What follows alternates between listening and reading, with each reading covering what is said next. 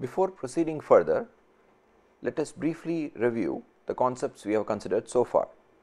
We asked the question that what determines the properties of materials, and the answer we gave was it was a combination of the composition of the material, the phases present in the material and their distribution. We have to consider the defect structure, the definition, a formal definition of the defect structure which we will consider soon, and last but not the least, we have to consider the presence of residual stress in a material which is present even in the absence of any external loading or constraints. We said that this becomes especially important when we are talking about structure sensitive properties like yield stress and fracture toughness. And as an example, we had considered the micrograph shown on the right hand side, wherein there is a steel with a cementite network all along the prior austenite grain boundaries. We had also asked the question that if you are talking about phases in the distribution, what kind of phases exist, and we had classified phases based on the geometrical entity or the physical property. We had also considered various ways of looking at atomic form of matter, and we had come across important concepts like the atomic base structure, which can be classified into crystals, quasi crystals and amorphous phases. We also said that based on band structure we can have metals, semiconductors and insulators. And from this course perspective, we had talked about a size based classification which gives us nanocrystals, nano quasi crystals, nano liquid crystals, etc. We had also gone ahead and defined what are crystals in a very simplistic way, and we had said that crystals are ordered and periodic, and amorphous phases on the other extreme are neither ordered nor periodic. Today let us consider classification of crystals based on the bonding characteristics. Now, based on bonding, a substance could be, for instance, belonging to a certain type like an ionic crystal, but based on the atomic order the same thing could be glassy, in other words could be amorphous. Like before, we had considered that one way of classification will not clash with another way of classification. The bonding characteristics of the material play a very important role in all the properties which we think of. So, based on bonding we can classify crystals into two types, the molecular crystals and the non-molecular crystals. In molecular crystals there are covalently bonded molecules, like for example in fullerene we have the C60 molecule, in water molecule we have the H2O molecule. Another examples of molecular crystals are crystals based on carbon dioxide molecule, sucrose molecule, etc. The bonding within the molecule is typically of the covalent type, but the intramolecular bonding which actually gives rise to the crystal is usually of a weak type. It is a non-covalent interaction. Typically they could be of hydrogen bonding type or dipole-dipole bonding, a detailed list of which we will soon consider. As we have seen that molecules can not only form crystals, but these molecules can also get ordered in an amorphous form, or you can even think of a quasi crystalline order for these molecules. So, but the important thing in the molecular crystal is that the bonding within the molecule is covalent type, and the bonding between the molecules which gives rise to the order or the lack of it is typically of a weaker type, which can be, for instance, an hydrogen bonding type or a dipole-dipole kind of an interaction. On the other hand, there are these familiar types of crystals which you might have been exposed to before, which are the non-molecular crystals, and examples of non-molecular crystals are the covalent crystals, an example of which could be our diamond, carbon based diamond. The ionic crystals, the common salt or the sodium chloride is a nice example of an ionic crystal, or the metallic crystals like gold, iron, aluminum, copper, etc. The kind of bonding characteristics will reflect in all properties which we can think of.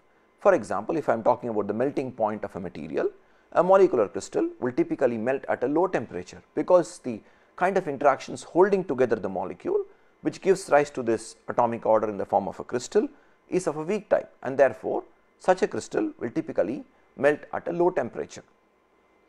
On the other hand, a non-molecular crystal like for instance diamond, which is covalently bonded, you would have a very high melting point for such a material.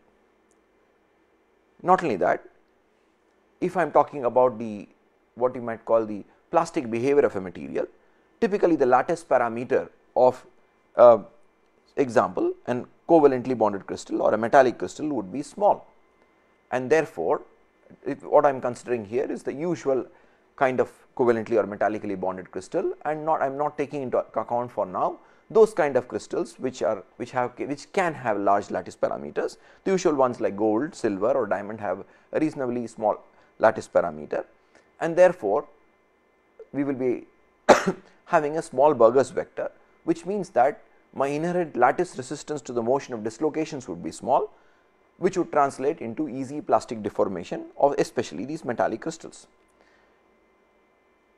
But on the other hand, molecular crystals, typically suppose I am talking of fullerene, is made of large molecules and the Burgers vector will be very large. Now, the bonding characteristics with respect to, for instance, the Pearl stress, which otherwise called the inherent lattice resistance, can be compared between the covalent and the metallic crystals also.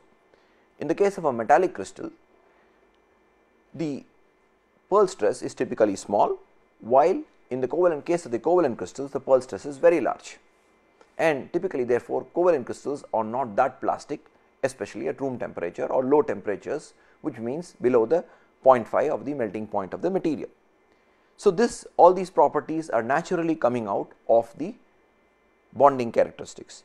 In ionic crystals, for instance, if I am talking about plastically deforming an ionic crystal like sodium chloride, typically it will fail by fracture rather than plastically deforming, that is plastically deforming by slip. The reason being that a ductile material is one for which the yield stress is lower than the fracture stress. So, if I am considering a ductile material,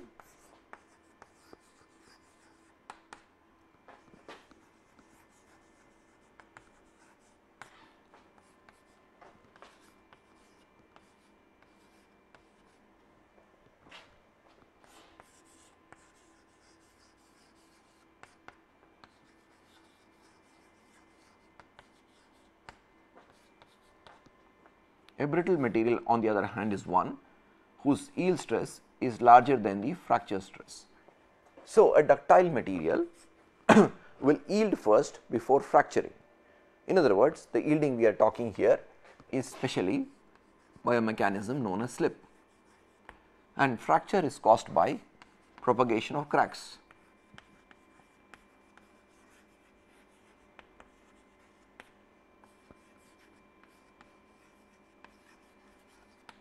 So, when I have two competing mechanisms which can take up my external loading, one being slip, which is listed here, and the other being propagation of cracks, and if my yield stress is smaller than my fracture stress, then the material is called ductile. Yield stress is a macroscopic manifestation of the inherent lattice friction, which is otherwise called the Pearl stress or the Pearl-Nabarro stress. So,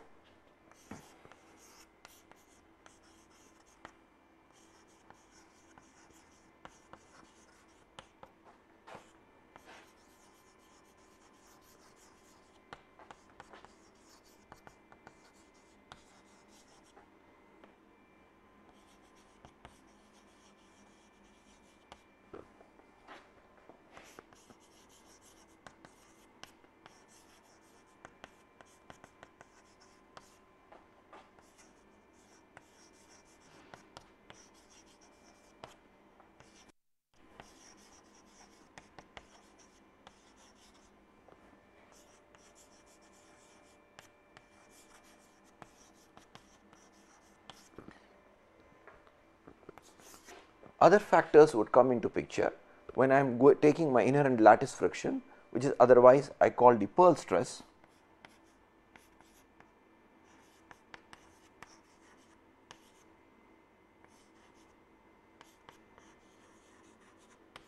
I take my Pearl stress and go to a macroscopic gross property like yield stress. So, this Pearl stress is a strong function of the bonding characteristics of the material. A covalent material typically has a high Pearl stress and therefore has a high yield strength, and therefore, if I am trying to plastically deform a covalent material like diamond, then it turns out it is difficult, and typically an ionic material which again has the scenario of a high Pearl stress would fail by brittle fracture rather than plastically deforming. Therefore, if I am looking at any property, then the bonding characteristics become very important in determining the properties. On the left hand side, there is an example of an hexagonal ice, which is a molecular crystal. In other words, in the ice crystal, there are covalently bonded water molecules, H2O molecules, which form a crystal via the van der Waals bonds. If you want to talk about bonding characteristic based on the type of bond, like for the non-covalent, non-molecular crystals like covalent, ionic or metallic, these what we might call are the end pictures, and the real bonding characteristics could be somewhere between all these extremes possible.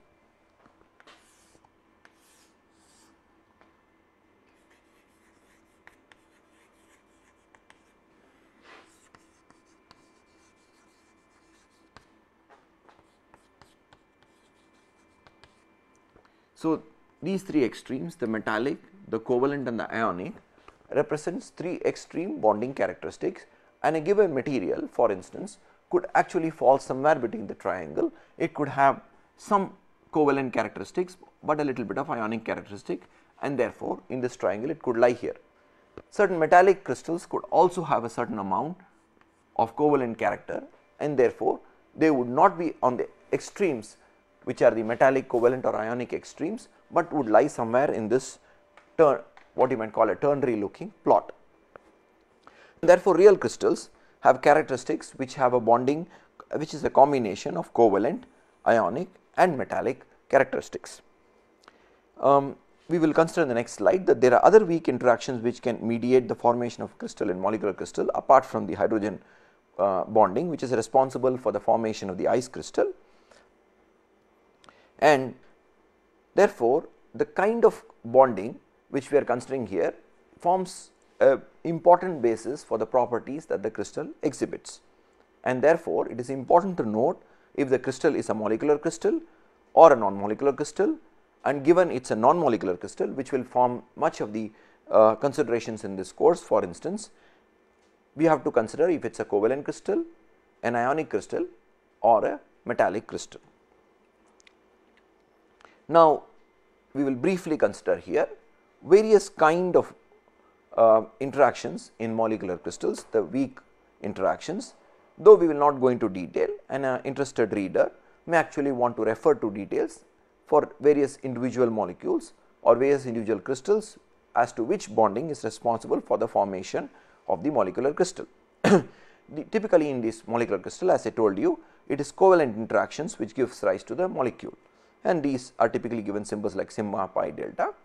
The intermolecular interactions which is responsible for the crystallization could be the hydrogen bond or what is called the van der Waals bond, which includes dipole-dipole interactions, like here we are talking about permanent dipole interactions, or it could be a permanent dipole which actually induces an dipole in the neighboring molecule. Therefore, you have a permanent dipole induced dipole interaction which can also give rise to some bonding, or there could be an instantaneous dipole induced dipole interaction which is typically called the London dispersion force, and there are other forces like the ion dipole, the cation pi and pi-pi interactions, and all these various interactions listed here like the hydrogen bond, the van der Waals bond, etc., are actually weak interactions.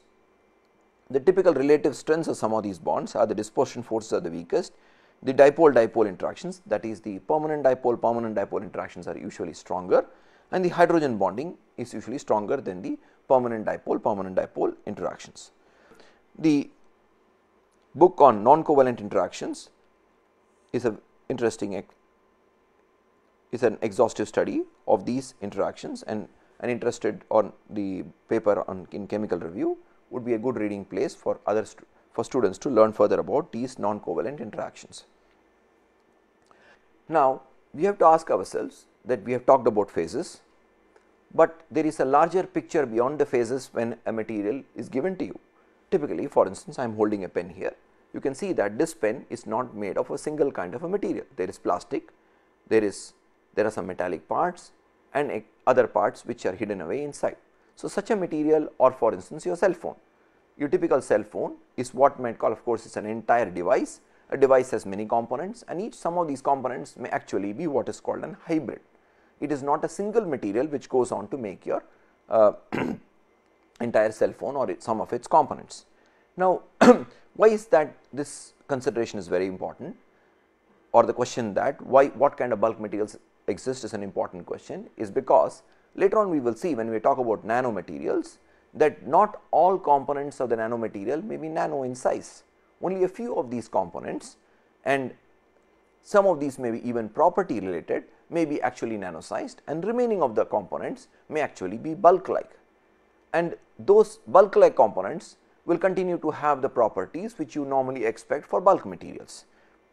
Therefore, it is a very important consideration that what kind of bulk materials exist, and therefore, which of these components of these bulk materials can actually get into the nanoscale, which is going to give us the interesting properties which we are interested in the study of nanoscience and nanotechnology. Now, when you are talking about bulk materials, on one hand, as I told you, there is a scale of the component. For instance, it could be the scale of the component could be of the orders of centimeters or even meters, and then there is the scale of the phases, which could be of the order of microns or tens of microns. And when we want to classify materials, we have to classify them as monolithic materials and hybrids.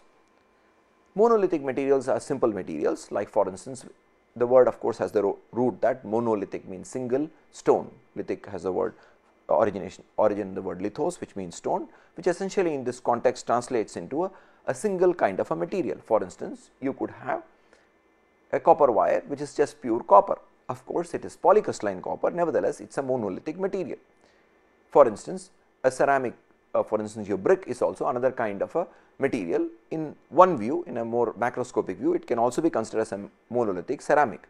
But of course, if you go a little deeper, you would notice that the brick actually consists of lot of pores and also lot of material, and therefore, truly speaking, it will come into a structure which is known as the lattice structure, which is a subset of the hybrid.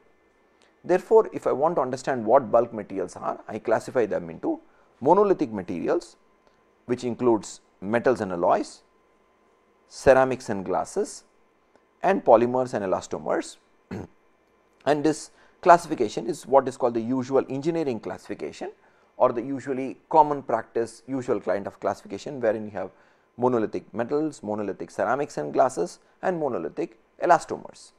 But we know that instead of actually working with monolithic materials, we can actually tap into the potential of multiple materials in a single component or a single material actually having multiple components, which can therefore give us the benefits of both kind of presence of both kind of components, and these are called the hybrids. Now, for instance, suppose I am talking about the blade of an helicopter aircraft. The maximum bending stresses come on the surface of the blade, and therefore, I may want to have a hard material on the surface. The interior of the material can be relatively softer as compared to the surface. Also, we know that the surface is what is usually exposed to the atmosphere, usually exposed to erosion, and therefore, I would like to choose a material which is most appropriate for this purpose. And therefore, I can make a sandwich structure in which the outer layers, the colored gray, is the load bearing or the stronger one or the stiffer one, and the inner one can be less stiff. Therefore, the philosophy in forming a hybrid is to tap into the potential of all the components to make a material which is actually having the benefits of both of those. Now, what kind of hybrids exist? Hybrids can be classified into composites, they can be classified into sandwich structures, they can be classified into lattice structures, and they can be classified into segments. It should be noted here that the use of the word lattice is different from the use of the word lattice in the context of crystallography. Here the word lattice implies a presence of a composite or a hybrid between air or vacuum and a material. For instance, in this example, there are rods of a material and there are regions which are voids basically. We will also consider soon an example wherein these voids are themselves in nano size, and therefore, that can be a nano sized material or a nano structured material. In composites, for instance, if I want a material which has good toughness, at the same time has good strength, then I can use a load bearing reinforcement, which has been shown in black and grey color here, rod like structures here, which is very stiff, but is brittle. On the other hand, I can use a matrix which is not that stiff, but is ductile and can take all the damage which might accumulate during the in service operation of the material. So, these reinforcements can be formed in the form of long rods, they can be in the form of particles, they can be also in the form of plates, etc. In sandwich structures, typically you have the top and bottom constituting two different materials, while the inside is of a different kind of a material. We had seen that the lattice structure is one which is a combination of material and void. So, this hybrid of a material and a void is called a lattice structure, and lattice structures have very important uses, like for instance, suppose I want to impregnate certain lubricant into a material which is part of the material itself and plays a role in lubrication of the component, then I can use a lattice structure.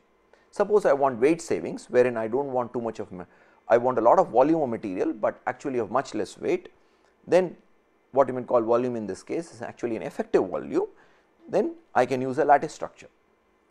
And these lattice structures sometimes are also referred to as foams, and you can have foams typically of metallic foams or ceramic foams, which have important roles to play in various kind of engineering applications.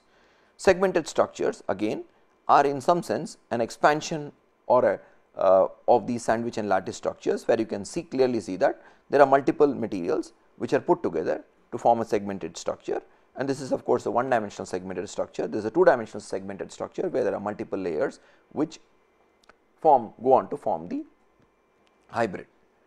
Now, the important thing of considering this form of material, in a monolithic material, of course, you have a single phase like a metal, and therefore, if I am talking about a nano structured monolithic material, then I have to pick up certain length scale in the material which can become nano structured. For instance, in a metal, it could be the grain size which is becoming nanoscale.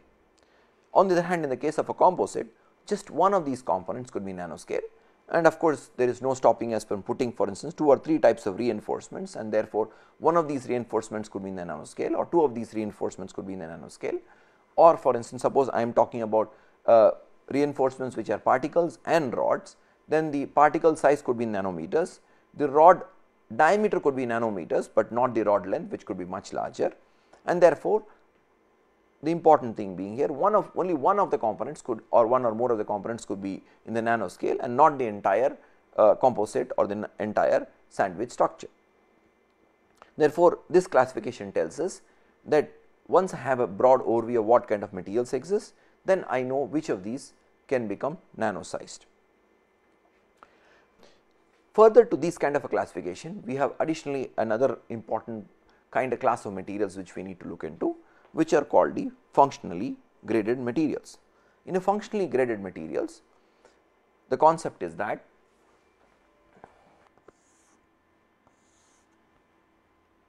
for instance, in a component, this could be the inside of the component where the fluid flows, and this could be the outside of the component wherein, for instance, which could be exposed to erosion or corrosion.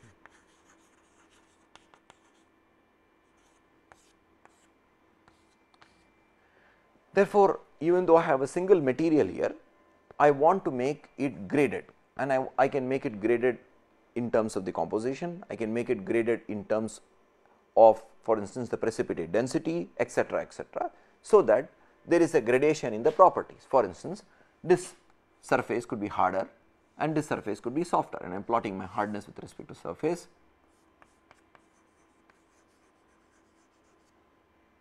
So, this is my outer and this is my inner, and I can see the hardness could be varying. Of course, it need not be a linear variation. Nevertheless, such a functionally graded material can perform a very important role, that in a single component actually I do not have 2 or more distinguishable component which I can say this is A and that is B, but there is a continuous gradation of the properties, and I said that this gradation of the properties could actually come from change in variation in composition, or if I am talking about a composite, then I can talk about a reinforcement density which is higher here. For instance, here I could have more particulate reinforcement, while on this surface the density could be little smaller. Or I could think of the composition here being rich in phase A and poorer in phase A as I go out from here, and this side could be pure B and this is almost pure A. So, there are various ways of making compositionally graded materials, and the purpose here is to build in a single material a change in properties as you go from one spatial region to another, and this could be a continuously varying property. A classic example of this could be considered as the case carburized steel.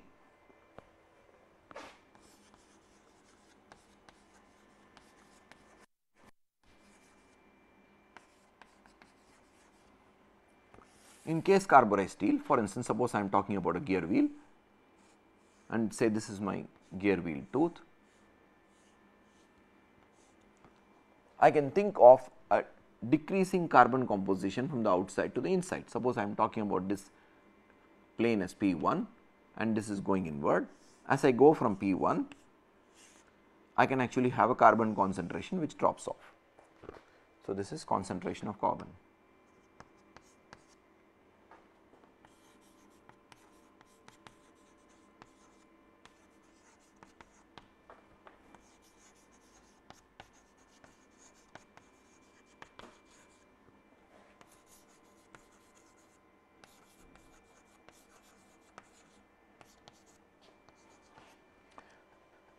Now, the important point is that I take a material with a certain amount of carbon in it. For instance, I would take 0.2% carbon steel, then I would impose a carbonaceous atmosphere on the surface, which will now allow carbon to slowly diffuse into the material, and after some time I will stop the carburization process, cool the material, later on take the material to high temperature and quench it.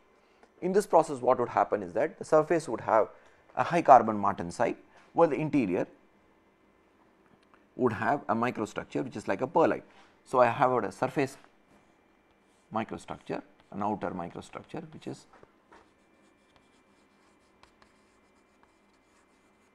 an interior microstructure which is more like a perlite. The reason for this variation in microstructure is related to the cooling rate. The surface feels a very high cooling rate or a high quenching rate, which implies that the high carbon which is in the solid solution, the interstitial solid solution forms a martensite, while the interior is facing a low cooling rate gives rise to perlite.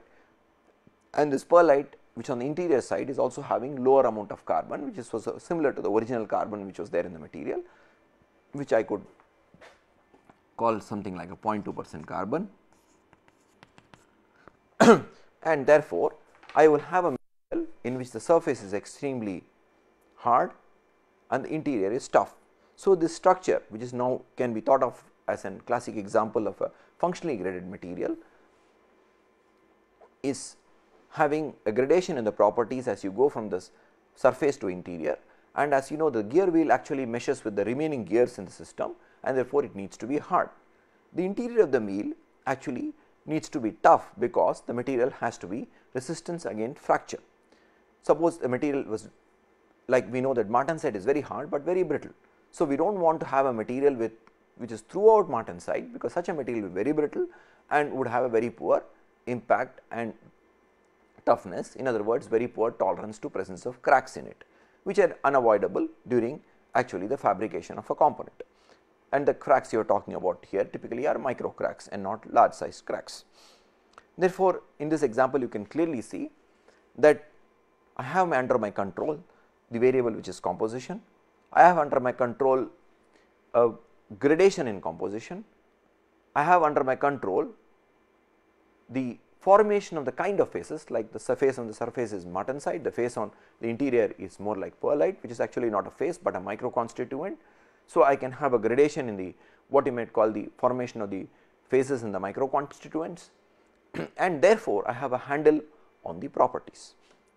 We shall soon see that how this concept of controlling composition or going from composition to phases to microconstituents can be thought of in the what you might call a functional definition of what we call a microstructure, which we will make an all encompassing kind of a definition, which can actually give us a handle on the what we had defined before, the microstructure sensitive properties. Another simple way of creating, for instance, gradation based on precipitation, which is what we considered here, is to have actually a what you might call a precipitation hardened system.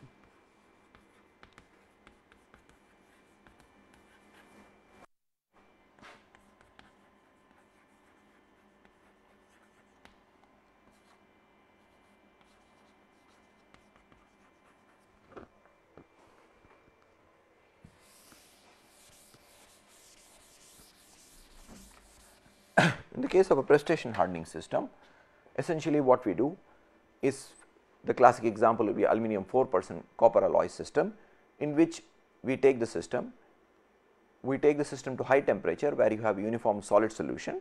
We quench the system to room temperature, typically from a temperature like 550 degrees Celsius, which according to the phase diagram tells you gives you a uniform solid solution of copper and aluminum. When we quench it, we actually at room temperature we have a supersaturated solid solution of copper and aluminum. Additionally, the system will also be supersaturated with respect to vacancies. Now, I can age this system to act at a temperature like 180 degrees or lower, but around not as high as close to the equilibrium solvus line, and in aging so I will produce a fine distribution of precipitates. Later on we will see an example of how this fine distribution of precipitate helps us in increasing the strength of a material. But the important point to be noted here, suppose I use an aging temperature which is T1 on one side and an aging temperature T2 on other side, then the kind of precipitate which is produced would actually vary from left to right. If T happens to be the higher temperature, then you would tend to produce more of the equilibrium large size precipitates theta. So, I am schematically showing these large size precipitate as bigger circles. On the other hand, the lower aging temperature might produce fine GP zones or theta double prime precipitate.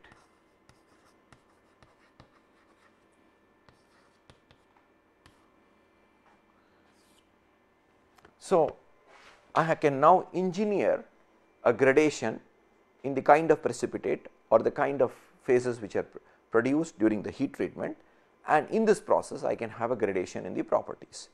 Therefore, I can have monolithic materials, which of course could have a variation in composition from one side to another. We can have hybrids, and added to that, more importantly, we can have hybrids and monolithic materials, which can later on be what we might call made into a more sophisticated version of these, which is called the functionally graded materials, which would actually help in the actual engineering component, wherein I have a site specific property which will help me in better performance of my component. Now, when we had considered nanoscale materials, an important concept was that there are entities in the system which are nanoscale, but the more important thing to note is that whenever we have a system, we cannot understand its properties, or we cannot understand entirety of the system without actually traversing across length scales. Now, what is the length scales we need to consider is what this diagram shows you, and this also tells you a bottom up approach towards what you might call assembling a component. Of course, this is more like a conceptual understanding of assembling a component, and in reality a component may actually be formed by a certain method like casting or a welding or could be one of the other processing methods, which would in turn actually engineer the kind of microstructures which are produced or kind of phases which are produced. But let us consider this traversing across length scales and see how at one end of the spectrum we have atoms and molecules which are typically of the order of angstroms, and The next scale is the scale of the phases, which could be of the order of nanometers or could be of the order of microns. Then we have the scale of the microstructure, wherein multiple phases come together to form a microconstituents, and multiple microconstituents may come together to form a microstructure. So, let us briefly explore this pathway, which will actually form the basis for this large broad spectrum understanding of materials and their subcomponents. So, we have atoms or ions, as the case may be, and they could combine to form molecules. Many of these molecules, or if directly I can go from atoms, can give rise to phases, and we have already considered what kind of phases we are talking about, possibility of many kinds of phases. These phases may come together to form microconstituents and further the microstructures. And I am using microstructure so far in a what we might say in a simplified engineering usual use of the word. Sooner we will define microstructure in a more specific functional way, but for now we will accept the usually understood meaning of the word microstructure. We could have multiple microstructures coming together to form material. We could have multiple materials coming together to form a hybrid, and further multiple hybrids could come together to form a component. And of course, this component could be in the scale of few hundreds of microns, or it could be much larger, or it could be even talking about a much larger component which could be of the order of centimeters. And we all know from our everyday experience that actually most of the components we actually see in application are actually hybrids. For instance, a pen cap could actually be having a metallic part and a plastic part. Further, the metallic part also could have some layer coated on top of the metal to give it a certain shine. Therefore, we have already talking about a multi-layered material, or what you might call a hybrid material, and that hybrid material going in association with another kind of monolithic material like plastic, which finally gives rise to a simple pen cap. But we go to larger and larger components, we will see that there could actually be many hybrids which come together to form a component, or many materials directly forming a component, as the case may be. And therefore, I need to understand the properties of the component, which I am really interested in, comes from many things which sit below in the hierarchy of the length scales which I have to consider. For instance, suppose I start with atoms which are heavier, obviously the component is going to be heavier. Suppose I start with magnesium, which is a lighter metal, then my component is going to be lighter. But the story does not end there, right. For instance, suppose I am interested in a property like as we just now saw, wear resistance. Then if I can make a hybrid in which I can coat my magnesium with certain harder phase, or have a selectively a harder phase which is impregnated on the surface, then actually I can get a harder component, and therefore I need to worry about all these length scales which are there between the length scale of the atom and that of the component. The design of the component itself is very important as far as the performance goes. For example, if I have a component which has sharp bends, then those sharp bends can actually give rise to stress concentration, which could be regions of failure, and I may want to design the component with high radius of curvature or wherever possible. Now, we are in a position to actually define the term microstructure and define it in a functional way. As we have covered sufficient background to actually now go ahead and understand the term microstructure, we will define it based on two important considerations which are listed there. It is going to be a functional definition, and it is going to be a definition which includes multiple length scales. First, I will give a justification why you need to define microstructure this way. Now, suppose I am looking, the classic definition of microstructure would be that the structure I would see under an optical microscope, which would typically go up to 1000x magnification. Now, suppose I am looking under a transmission electron microscope, then I could be having a magnification going up to 1000 kx or 50 kx, and in this case I may have to define a new term as nanostructure, or some additional term will have to be defined for those length scales which are even smaller than that. Therefore, I will have to be introducing multiple new terminologies whenever I am changing the scale of my viewing. This scale of the definition of microstructure as viewed under high magnification, typically 1000x, is a satisfactory or what you may call the usual general accepted terminology, and the way we are going to define microstructure could actually be called, could have been given a new name, but since the most important thing we are interested is what is called the microstructure property correlation, therefore, we do not want to introduce new terms, but instead use a term of microstructure, but built into it these two aspects, the functional aspect and also the aspect which covers all length scales. And as we shall see, by this very definition of this microstructure as defined here, we will be including all length scales of the problem. We have already seen that at one end of the spectrum of the building block of atom sits, and the other end of the spectrum is the spectrum of the component. The component typically, as you know, is formed by various could be formed by various kind of forming material manufacturing process like casting, metal forming, welding, powder processing, machining, etc. These are typical, some of the typical ones for metals, but there are other ones which can be used for ceramics, there are still more which are used for polymers. And in the component forming methodology, obviously you could have a material synthesis aspect followed by actually aspect which actually shapes it into the form of a component. So, there are multiple steps which could be involved in the formation of a component. The next scale after the atom is the scale of the crystal structure or the structure as you might call, and we have already seen that, for instance, how atomic structure can be classified. Now,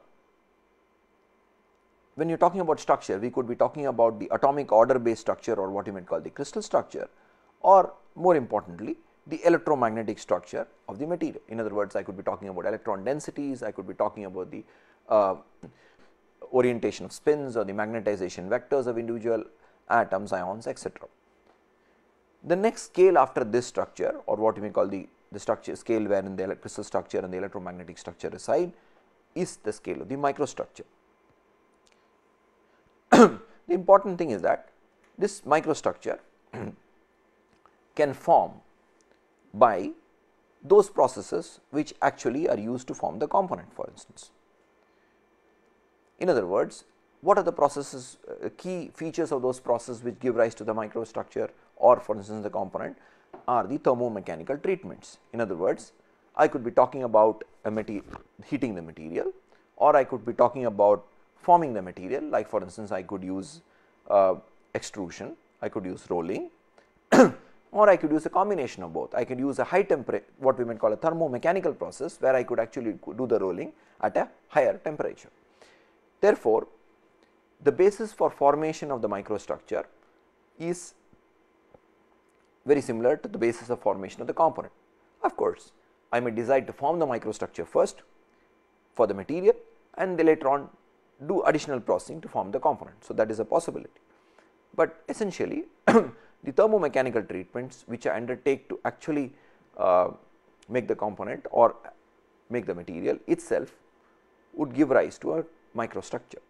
Further, of course, I could use a series of these thermomechanical treatments to engineer my microstructure even further, like the example we had considered is just now, wherein we took an aluminum copper alloy which could have been formed by melting, and further we did a certain set of heat treatments which can give us, which might call a thermal treatment, which can give us a desired microstructure, and more importantly we even considered a gradation in the microstructure which can give rise to a gradation in the properties and therefore the gradation in the performance of the material.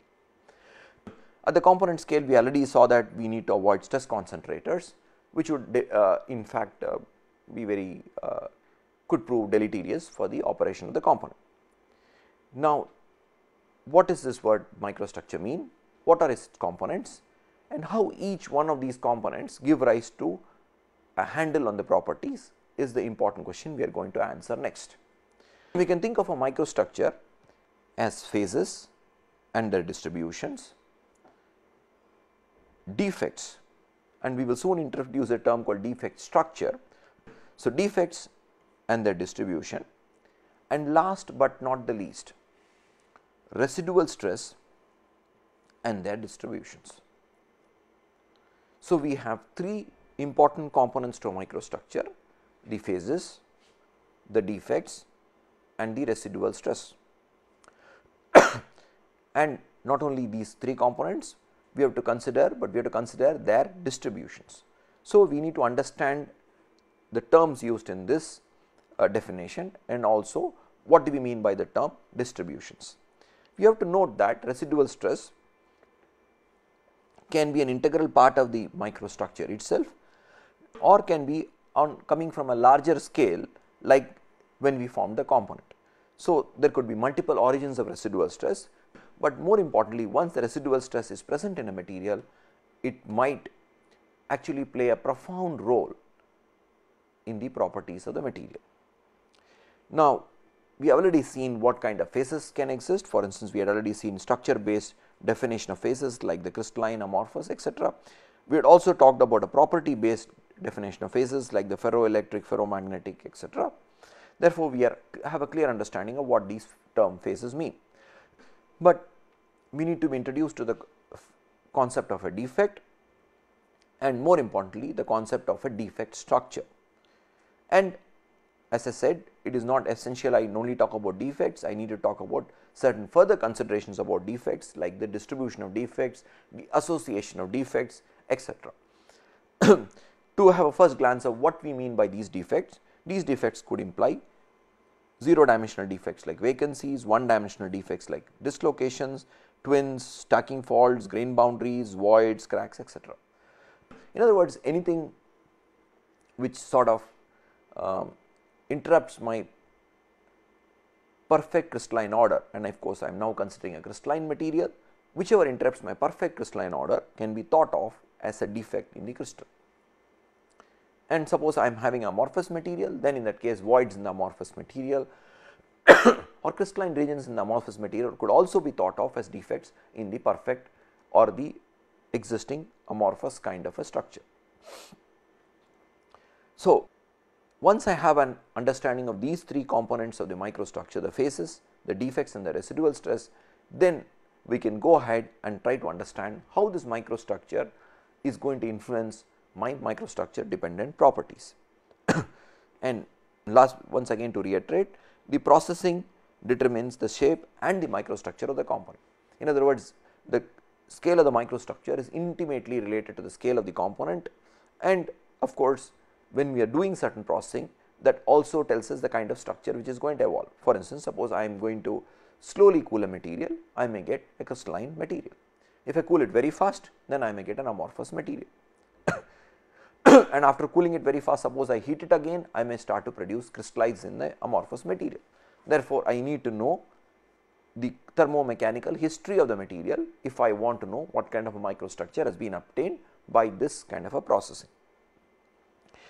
Therefore, this is perhaps one of the important slides in this whole lecture or this whole course, because now we have now not said anything about the scale of the microstructure. We have not said that it is only at the micron scale. For instance, in the case of the GP zones which we talked about, which are essentially copper rich regions in an aluminum copper alloy matrix, they would have a length scale of the order of nanometers. Not only that, these GP zones are coherent in nature, that means GP zones have a residual stress field associated with it.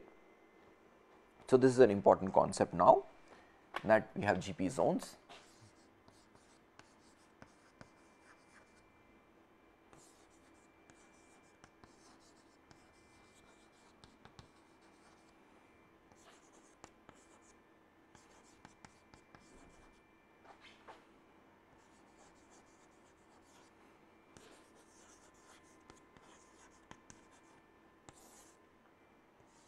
And these GP zones are basically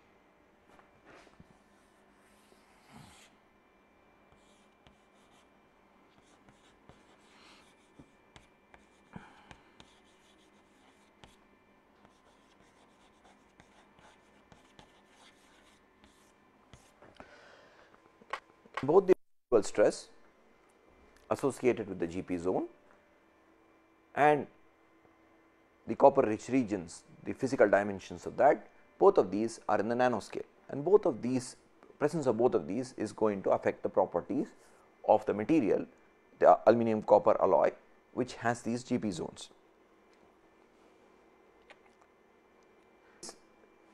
Had mentioned that I have to worry about the phases present in the material, but along with it the distribution of the phases. We have already seen one clear cut example, and the example was the presence of cementite in steel along the prior austenite grain boundaries, that how the distribution can actually drastically alter my properties.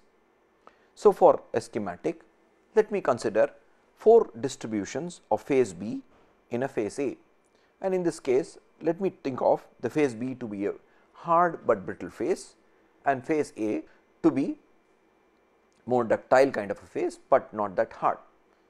Therefore, the black phase, the region which is shown by black, which is right here, is my hard and brittle phase, which as you can see has multiple morphologies as in the 4 schematics shown. Therefore, when I am talking about distribution of phases, I need to know the shape of this phase B, the way it is present.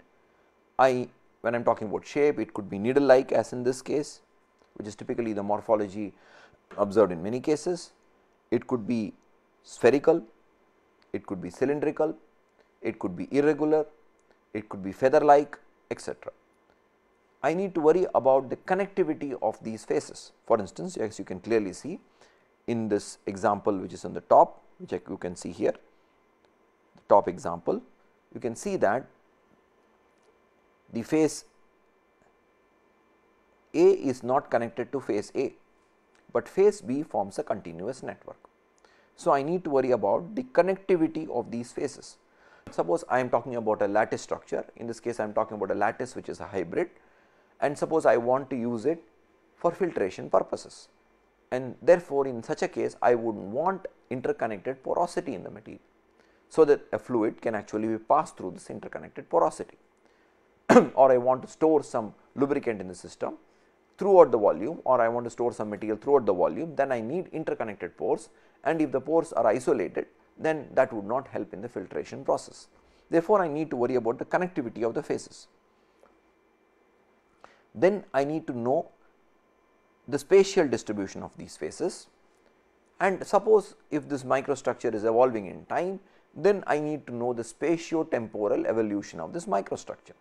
For instance, in the example we just now took of GP zones, if suppose this component which has GP zones is employed in service at high temperatures, then what would happen is that these GP zones will slowly transform into theta double prime precipitates, which will later on transform into theta prime precipitates. Then finally, you will get the equilibrium theta precipitates. These two are metastable phases, and GP zones are metastable as well. And therefore, they will transform finally to the equilibrium phase theta, but it would not stop there, there will be coarsening of theta.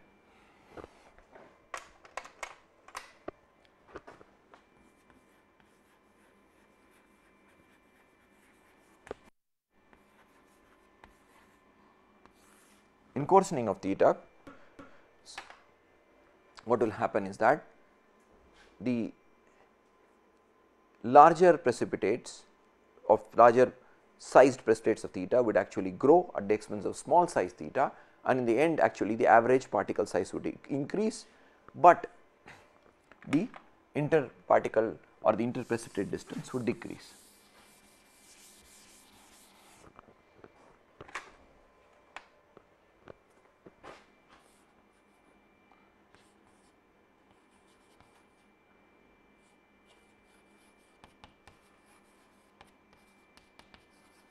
And we are talking about the average precipitate size.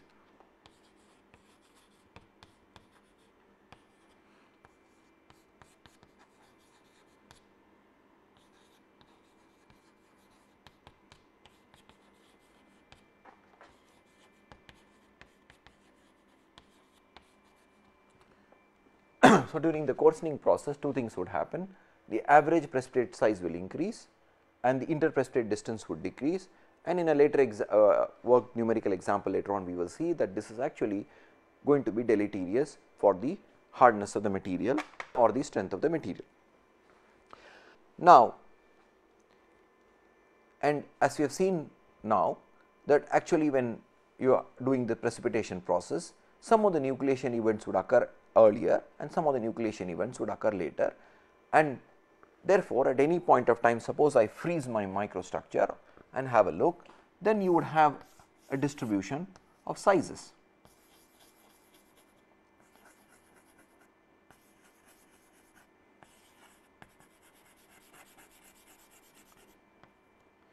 And if you look at the distribution of sizes, there could be extremely small size precipitate particles, as you may want to call them, which are in the nanoscale, to precipitates which are in the micron scale. Therefore, there could be a range of sizes. So, when I am talking about distribution of phases, I am talking about the spatial distribution of sizes and the frequency of occurrence of various sizes. Therefore, you can actually plot at some point of time the size which could be measured in nanometers, for instance, and the frequency,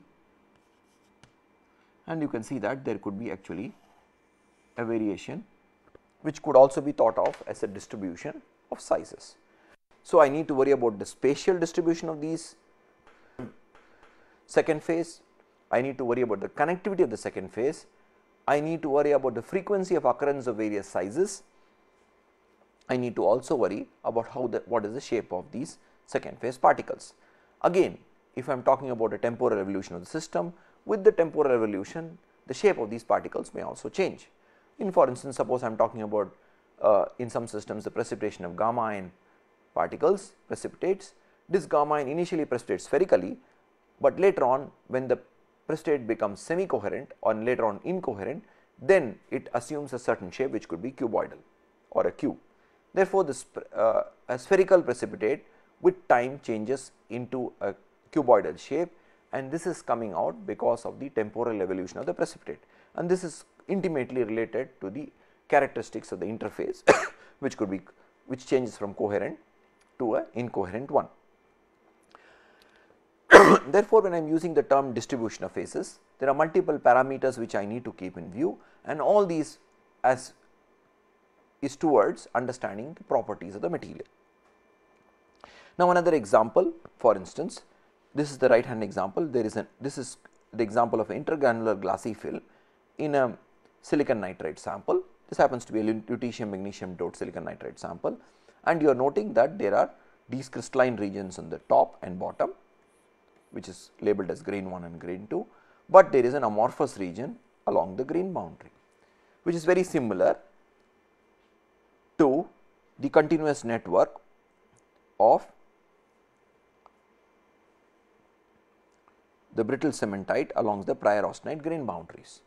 Now, suppose the silicon nitride sample is loaded sometimes in impact, then it could so happen that the cracks may propagate along this glassy phase rather than actually propagating through the grain, and therefore, this material may have a characteristics which is brittle as compared to if the crack was propagating in an transgranular mode.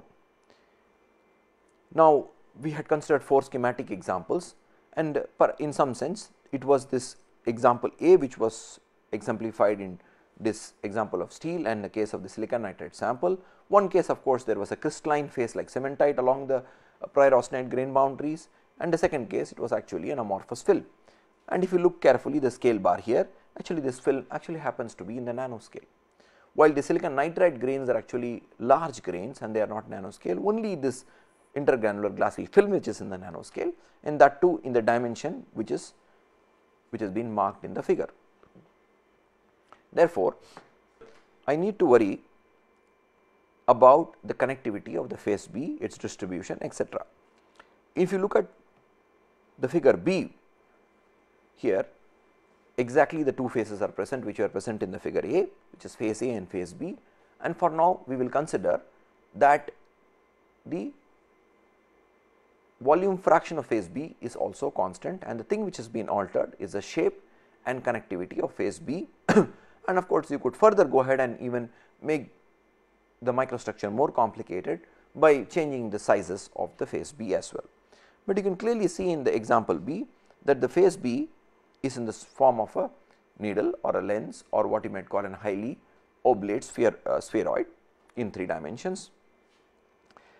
This kind of a morphology would mean that at the tip of these precipitate, which I am marking here in yellow, there will be actually high stress concentration. So, let me draw that here. So, I have a precipitate which is like this, and ahead of the precipitate this region acts like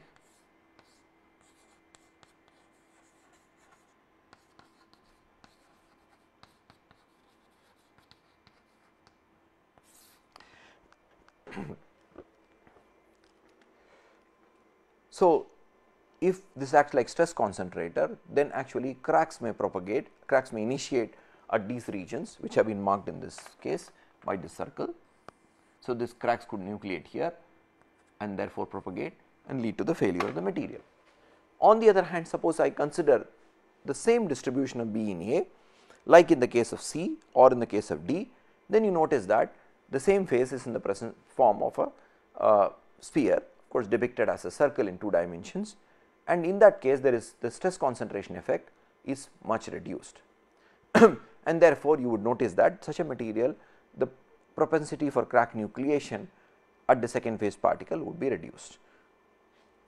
But now I have 2 further examples or 2 distinguishable cases for even for the spherical case, one the case D which has been shown here and one the case C.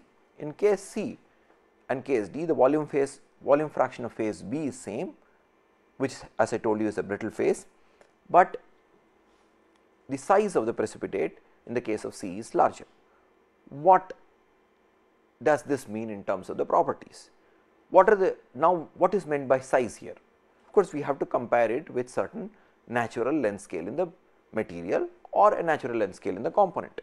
So, for now we will restrict ourselves to the natural length scale in the material. So, automatically one of the natural length scales could be the lattice parameter of phase B, or it could be the lattice parameter of phase A, and typically the lattice parameter, as we have seen before, could be much smaller than the length scale of the phase.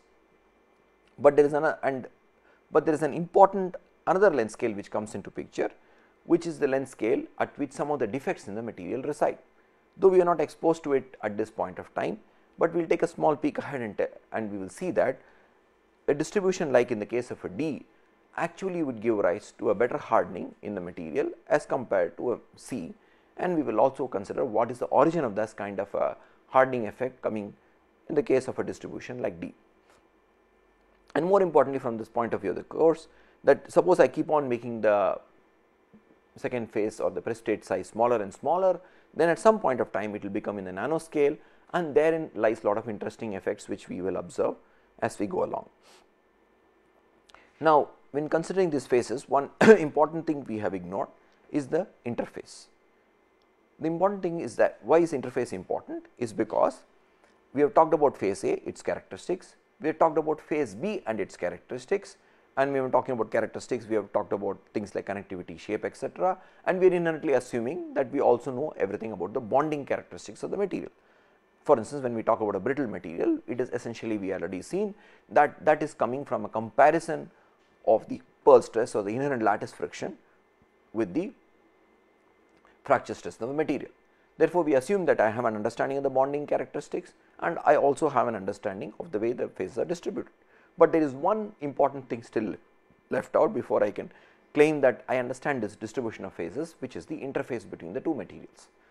Suppose I am talking about loading such a material which has the distribution of phases.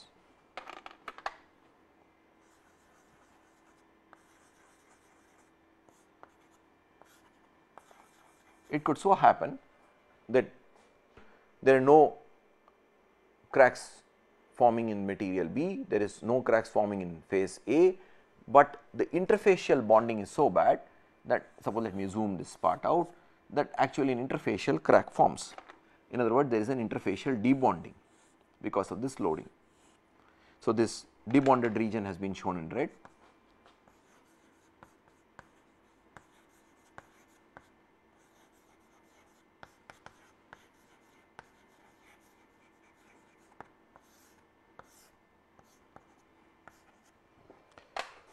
And therefore, in spite of a microstructure which is very desirable, like for instance D, which I might use for some purpose, if the interface is not good, then the properties may not be up to my expectations. Therefore, I need to understand the distribution of phases and also the characteristics of the interface if I want to understand the complete picture for how this microstructure, or actually, or to put it rightly, the first step of understanding of how microstructures will lead to properties naturally.